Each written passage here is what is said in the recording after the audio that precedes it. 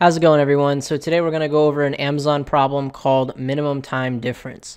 The description says, given a list of 24-hour clock time points in hour-minutes format, find the minimum minutes difference between any two time points in the list. Our input for this problem is always going to be a list of strings where the strings are represented in hour-minute format and they are separated by a colon. All right, so let's go over an example. We have the strings 3 o'clock, 1 o'clock, and 23:30. In this problem, we need to return the minimum difference in minutes. So our first task is to convert these strings that we have into integers where they are represented as minutes. So let's take a look at 3 o'clock.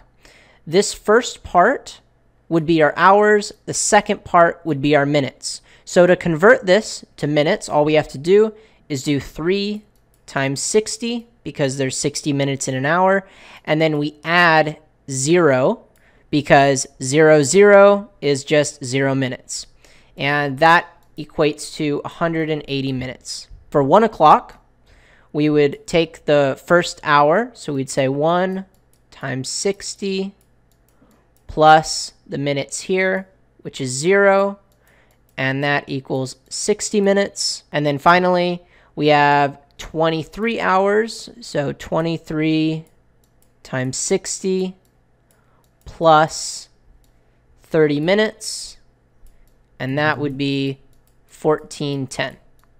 So the second part to this problem is we need to map all of these integer values that we calculated into an array, specifically using what's known as bucket sort. So there are a total of 24 hours in a day, and that equates to 1,440 minutes. So what we want to do is we want to create an array of that size. So it's going to go all the way up to 1,440.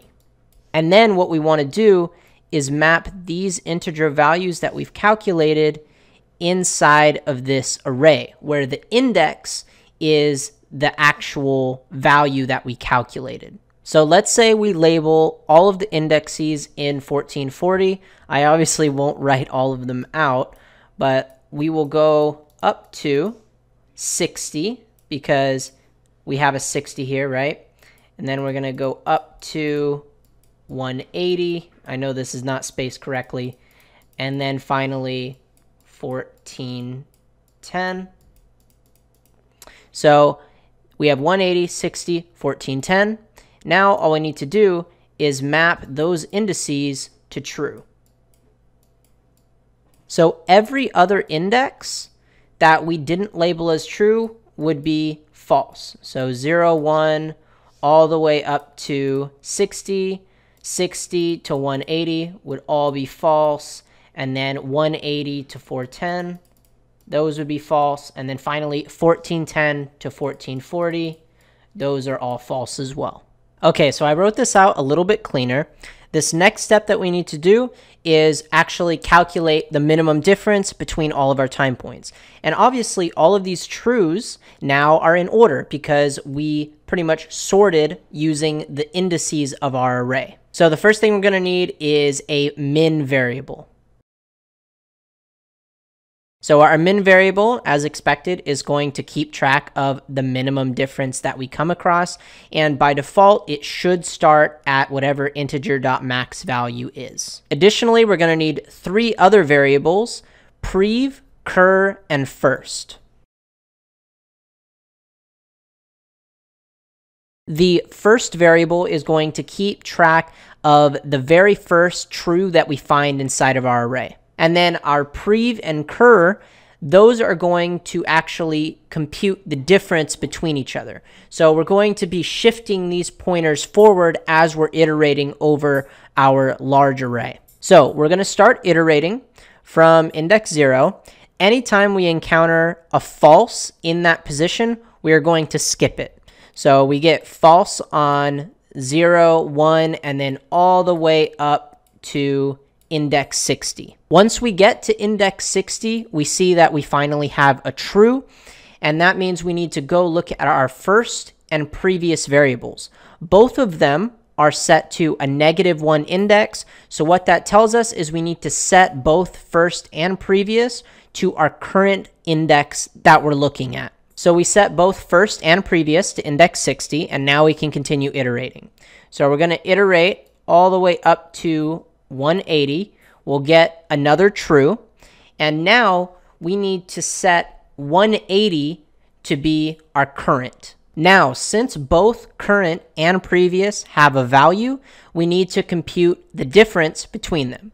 So if we did 180 minus 60, that would be 120. And since 120 is less than infinity, which is our current minimum value, we can now overwrite that min variable. The final step is we need to move previous to be whatever current currently is. So we have our previous set to 180. Our current is still set to 180, but we're not going to do another comparison until we get to another true in our array.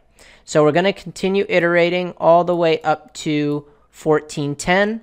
We see we have a true, so that means we need to set current to be equal to 1410. Then we compute the difference between current and previous. So we do 1410 minus 180, which is 1230. And we compare that difference to our minimum. Obviously, 180 is still less than 1230, so we don't need to update. And then lastly, we set our previous equal to whatever current is. So we have our previous variable set to 1410, and now we can just continue iterating.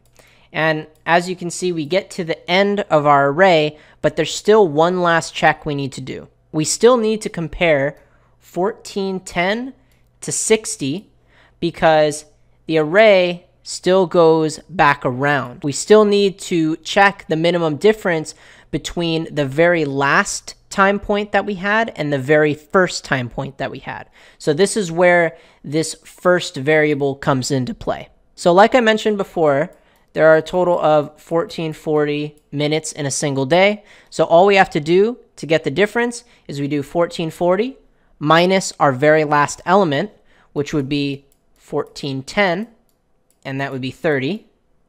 And then we simply add whatever first currently has, which would be 60, and 30 plus 60 is 90. So the minimum difference between 1410 and 60, since it goes back around, would be 90. And now we just need to compare 90 to our minimum. Since 90 is less than 120, our new minimum is 90. So our final answer should be 90 minutes because 1410 and 60 are closest to each other. So we are given a list of strings called time points, and we need to return an integer representing the minimum difference in minutes. So the first thing we want to do is create an array, our buckets, to store all of the minutes. And this is a Boolean array, like I mentioned, so we only have true or false values. Now we need to iterate over our time points. Now that we have the actual time point, we need to convert this string to an integer represented as minutes. So the first thing we want to do is we can just split by the colon. So we can say string t equals time point dot split by our colon. And then let's extract the hours in minutes. So we can say int hours equals integer dot parse whatever the first index has. And then int minutes is whatever the second or the first index has. And now we just need to compute the total amount of minutes. So we can say int total equals our hours times 60 plus our minutes. And with this total, we can now set our bucket index. So we could say bucket total is now equal to true. There is one other edge case that we still have to consider, however. In the scenario that we have two time points inside of our array that are the same. So for example, say we had 1 o'clock and 1 o'clock inside of our array. The minimum difference between those times would be 0. And there's no better answer than 0. So what we can do here is we could say if our bucket total, if this is already true, then we can just return 0. We know that we can never get better than a minimum difference of 0. Now we just need to create all of the variables that we talked about. So we had a min variable, and we initialized this to whatever integer dot max value is. We had a first variable, a prev, and a cur. And now we're going to iterate over our bucket and calculate all of the minimum differences. So as we're iterating over our bucket array, we want to make sure we only look at true values. So we can say if our bucket at index I is true, then we perform whatever logic that we need to do. And now we just need to set our first and previous because they're currently -1. So we could say if prev is equal to -1, that means nothing has been set for it yet. So we can just say prev is equal to I, because I is the index in our bucket that we calculated up here, which was our total. And then also we can say first is also equal to I. So our previous will continuously be moved, but our first variable we are not going to touch again until we are outside of this for loop. And now we start computing the differences. So if this is not true, if previous was already set, we now need to set current. So we would say current would be equal to I, and now we compute the difference. So we could say min is equal to math.min between min and whatever current minus previous is. And then finally, we set our previous variable to whatever current currently is. So we'll say prev is equal to cur. And once we're done looping over this, this is where that edge case comes in, where we have to compare the very last element with the very first element. So to do that, we could say return math.min between min, and we need to get the difference between 1440 and our very last element. So 1440 minus current, because current was our last element that we set on line 20. And we're going to do current plus our first. And that is all the code that we need to solve this problem. So let's just make sure that our solution still works. This is supposed to be parse int and parse int. Oh, another mistake. This needs to be bucket.length, not .size. All right, let's submit one more time. And now it works. Our time complexity is going to be big O of n, where n is the number of time points that we have.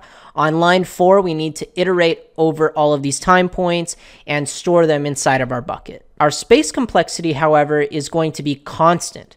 It may seem that line 3 is creating extra space, but because we're always setting the size to 1440, it's never going to be less than that. It's never going to be more than that. So regardless of our input size, this bucket will always be capped at 1440. So that's it for this video, guys. Thank you guys for watching. Please feel free to like and subscribe if you like these types of videos.